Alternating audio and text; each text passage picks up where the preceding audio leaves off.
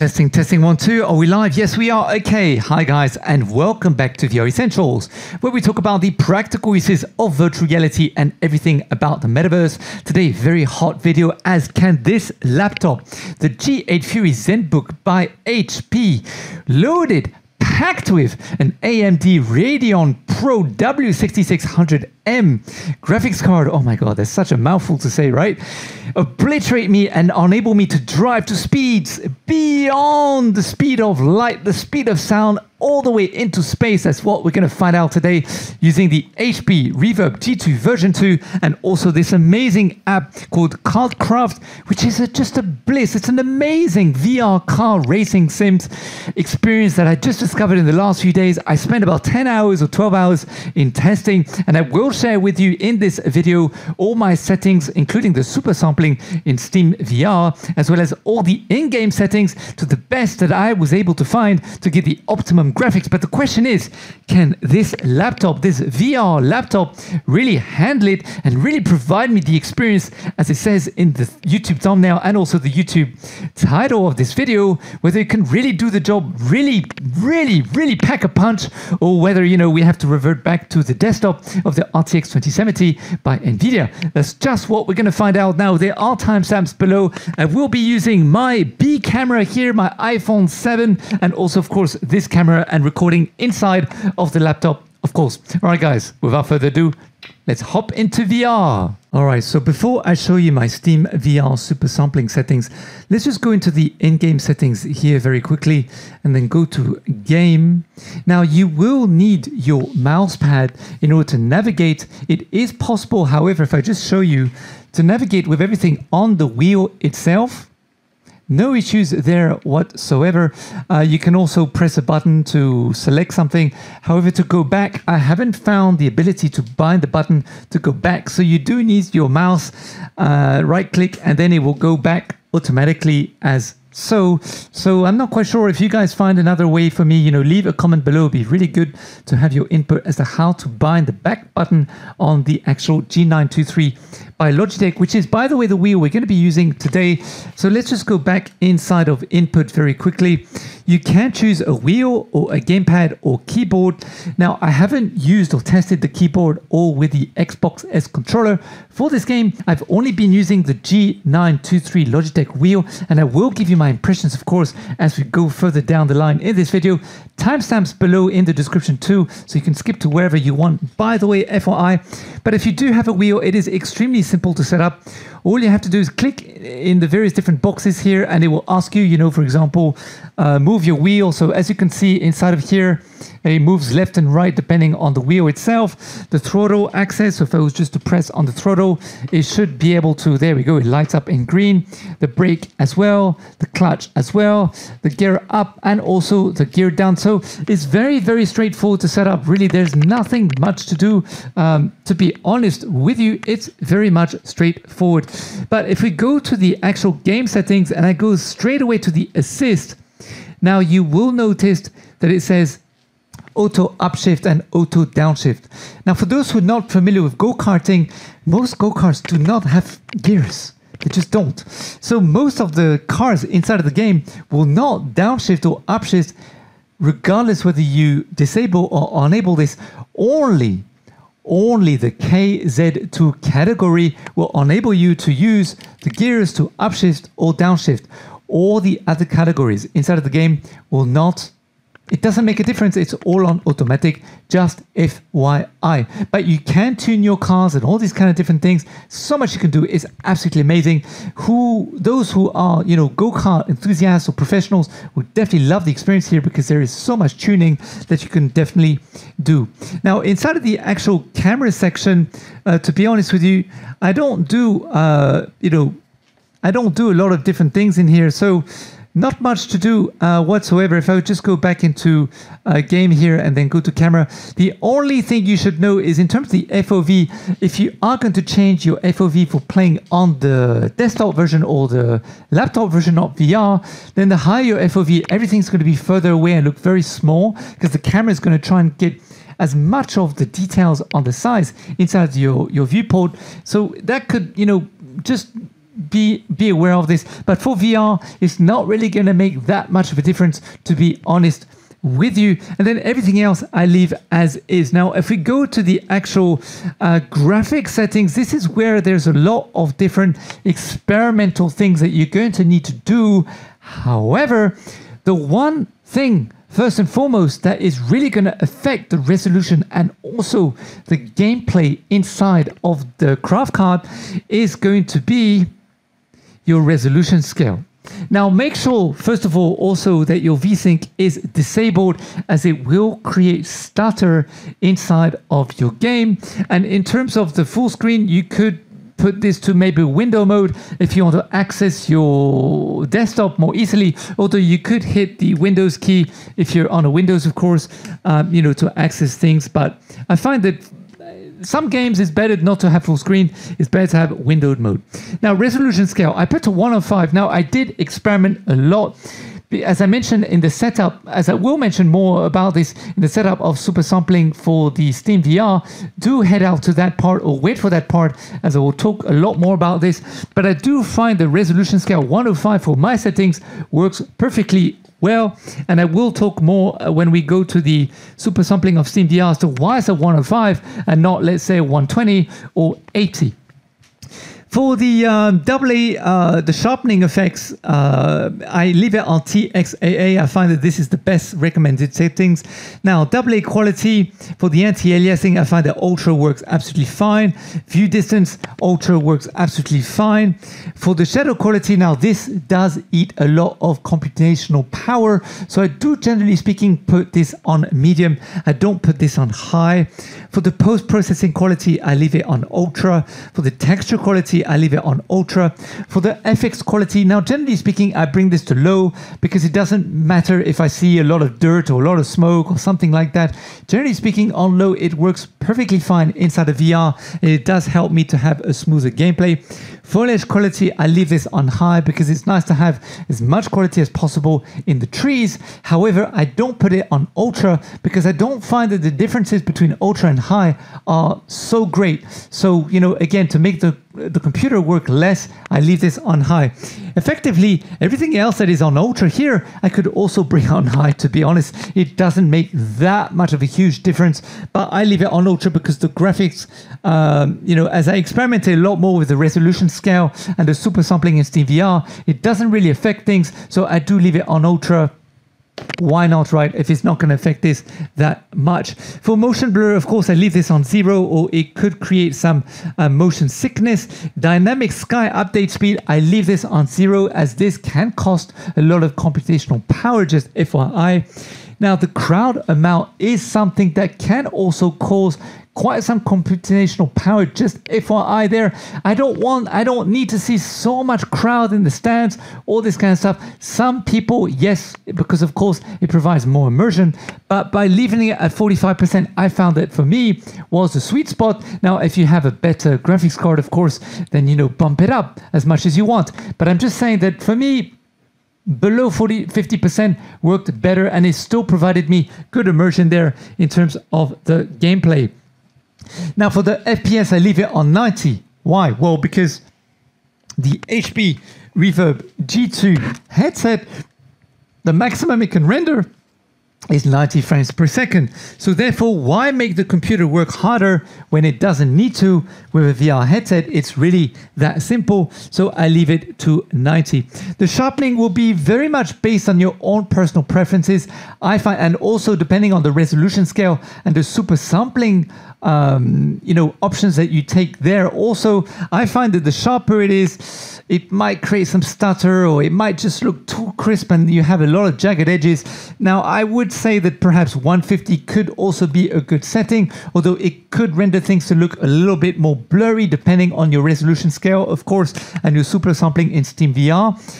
So I found that for me, 180 or 195 works best. The default is 200, but you will need to experiment a little bit portrait mode there, these are my personal settings. And for HDR, I leave this off. Now do make sure that if you do make the changes whilst you're in the game itself, to hit the apply button. As I mentioned, you can use the steering wheel here at this moment in time, you know, and then you can hit the X button, or depending where you set it on your actual steering wheel, to click the apply, because if you don't hit the apply and you just go back, even though it says saving the settings, it won't actually save those specific graphic settings in the game. So make sure to hit the apply button before you head back.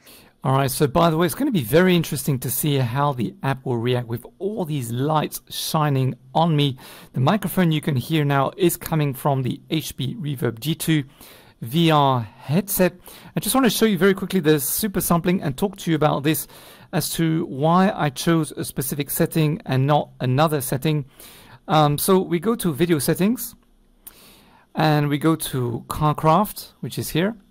Now the optimum settings that I found that works best with Kartkraft using the G8 Fury ZenBook laptop with the AMD Radeon Pro W6600M graphics card, wow, that is a mouthful to say, is actually around the 128% mark, even though it is less, as you can see, than the recommended 4K per eye. It's simply because in the game, when you choose the resolution scale, by bringing it up and by bringing the Supersampling down, I'm going to have a better graphics card performance, first of all, in terms of frames per second, and also my graphics themselves are going to look much better and much sharper. I found that if I was to bring this up all the way to, let's say, 200% or 300% or 400%, and I brought down the resolution scale inside of the app, then actually everything would look more blurry, and also my frames per second performance was more compromised, so the game wasn't as smooth. Now the other thing you need to do is go to mixed reality here, go to graphics, and make sure that your motion vector with the AMD Pro graphics card, I find that it makes a world of difference to have this on. But with NVIDIA RTX 2070, of course, I need to disable it, as it is the opposite. It creates more jitter and more jagged edges and things and less smooth gameplay. But with the AMD Radeon Pro, I need to switch this on in order to have a smoother gameplay. So that is very interesting. And if there are any other tips or tricks that you guys can recommend, because I'm still learning about how to use an AMD Pro Radeon graphics card, then please, by all means, leave them in the comments below so we can all learn from you guys. All right, so once this is done, I just basically, wrong app. We just basically launch the app, and I'll see you in Kartkraft in just a moment. All right, so the first thing we're going to do is we're going to just go to shop very quickly. And I'm going to show you that, you know, there are a whole heap of different cars that you can purchase. There's a lot of different manufacturers here. And of course, as the game progresses, they're probably going to add more and more and more of them. So for example, you can go into Praga. Now, you're not able to use a controller in order to move the actual car around at this moment in time. But what you can do is you can press, basically, you have to go back to your mouse, actually the keyboard this time, and press X or Y. So X will move it in this direction. And then Y will move it, well, normally Y is supposed to move it in the other direction. But the graphics are using the Unreal Engine, so it's not your Mario Go-Kart kind of 3D arcade kind of feel. It's more of a hyper-realistic kind of feel. Now, the graphics remind me more of Dirt Rally, you know, and also Assetto Corsa Competizione. There are a few jagged edges here and there. It's not super clear, but it's definitely good enough to know, of course, what you're looking at and giving you that sense of excitement into, you know, wanting to go and race. So let's get out of here. And then now let's go to pits. Now inside of the pits, you can change absolutely everything. You can go and check out your carts, of course, see the various different carts that you have. And you can go inside of setup and you can basically, well, normally you would be able to change various different things. You can actually go into tuning and change absolutely everything here, including the front end. You can also change in the driver, you can change the seat position, the drivetrain, the rear, the brakes, and also, of course, the tire setup as well. So there's a lot of different things that you can actually tune to your heart's desire, and you can also save the setup so you can load them up later on. You can also change the parts of the actual car, so you can purchase different things and customize it as your heart's desire, really. So it's absolutely amazing in terms of the level of detail that you can do in here. You can also rename yourself.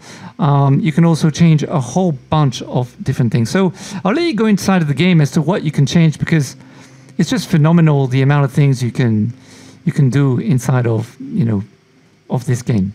You can also change the teams you're in and also the gear. So for example, the gear that I purchased is a drone, so they can record me and play, you can actually see your game after you finish the race if you wanted to see your performance and all these kind of different things. You can change the driver as well. So a lot of different things you can do. And then inside of a drive, you can practice. Now, if you want me to do another video for multiplayer, because I haven't tried it yet, do hit the likes and the notification bell to be notified of that video. If we reach more than 20 or 30 likes, I will do a special video only with multiplayer to show you what it's like inside a multiplayer. But today we're going to focus more on the actual race. So you can choose your map. So we'll go to, let's say, this map here. Now, as I mentioned with KZ2, that's where you can change the actual gears of the car. But just to make it a little bit easier today, we're going to go to the KA100. And then we're going to go backwards and then start the event. And then we're going to choose the Monaco car. It's a pretty cool car. Try setup as that's all we have now. And then drop inside of the game. And remember, you can hit the space bar to reset the position of your actual car, just FYI. And also here, you can also do more vehicle setup if you wish, or to load specific setup that you may have saved previously. All right, let's go. All right. Ooh.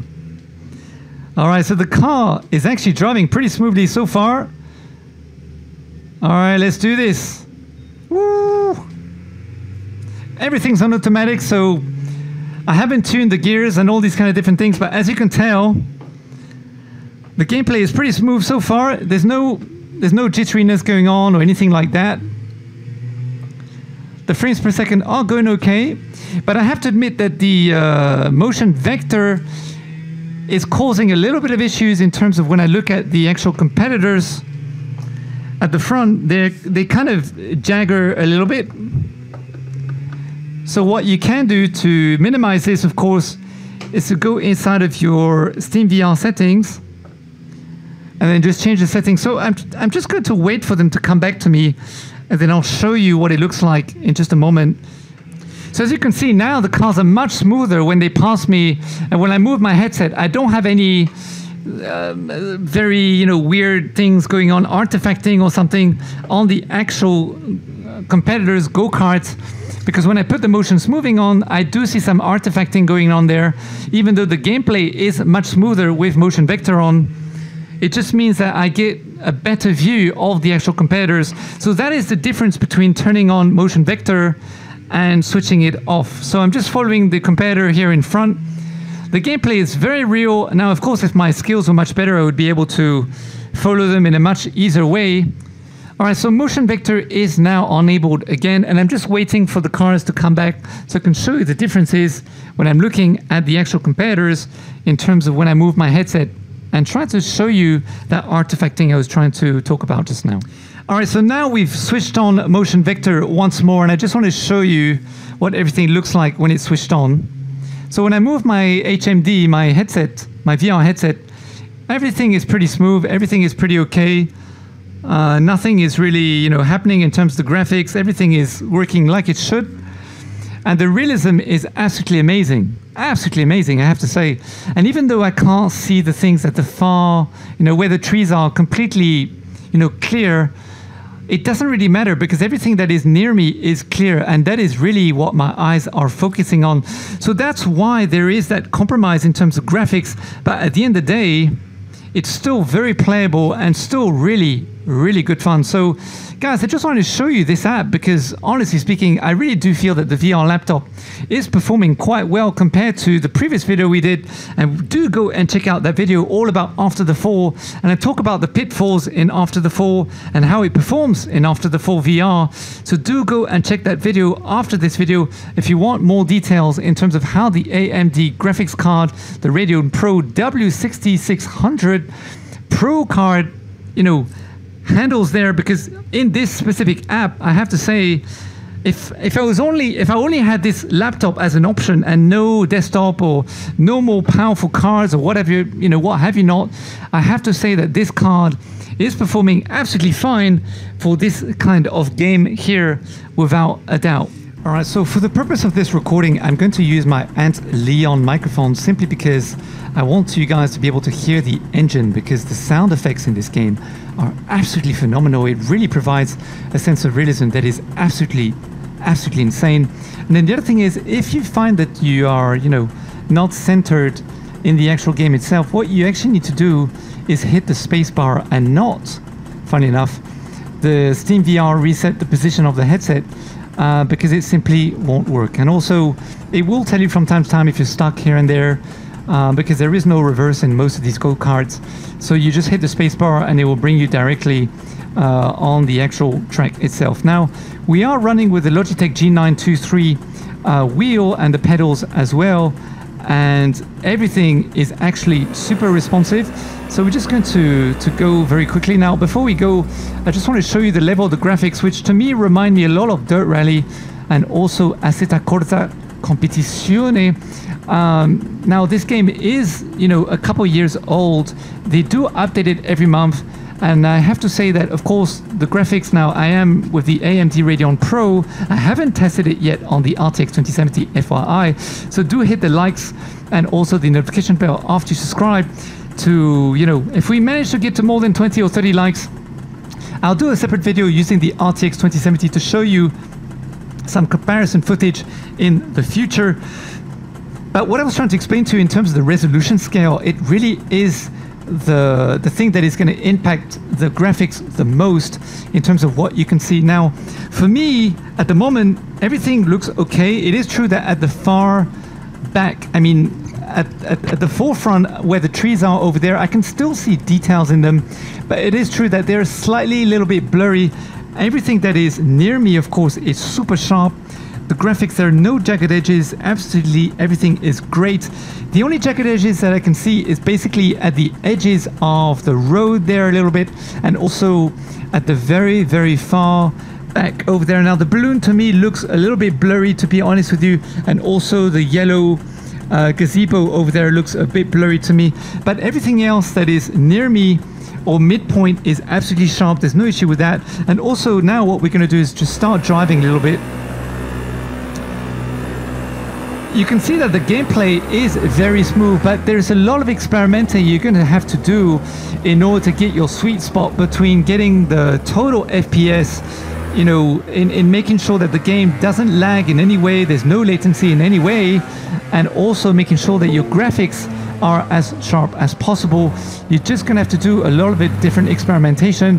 And this is where I was trying to explain to you guys that the Steam VR Supersampling settings, by lowering those, I can then, you know, up the settings of the resolution scale inside of the game itself and get that compromise, because at the end of the day, I'm not going to be able to get super sharp resolution graphics inside of this game whilst also having super smooth gameplay. You know, it's just not possible. So I had to compromise, and at the end of the day, as far as I'm concerned, as someone who has spent thousands of hours inside of VR, I can tell you right away that it really does not bother me. The game F1 2022, which came out recently, you know, you do know from the previous video, and do go and check out that previous video, I did a live stream more than 2 hours long, and I also did another video which was all about why did I request for a refund. But in this game, as far as I'm concerned, I do not want a refund. The graphics are good. They're good enough for me to have a really good experience in VR. Is it perfect? No, it's not. But at the end of the day, it's more than good enough to give me a really amazing sensation inside of this game. It's just phenomenal. I mean, the sound, just listen to this engine.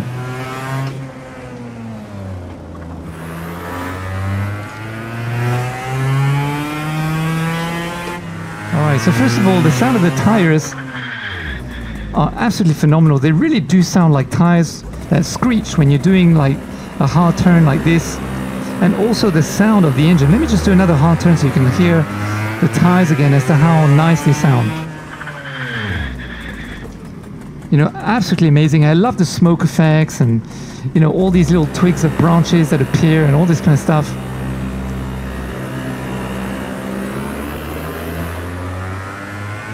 Let's do another twirly. I mean, you can really hear the grass as well.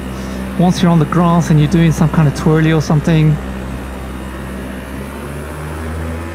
I mean, the sound effects in this game have really been thought out in a big way and really do provide, you know, a lot of the immersion inside of here. And there are some tracks which are really difficult, I have to admit. So there's a lot of different, you know, gameplay options inside of here. But when it goes fast, it's just crazy. Just listen to this engine.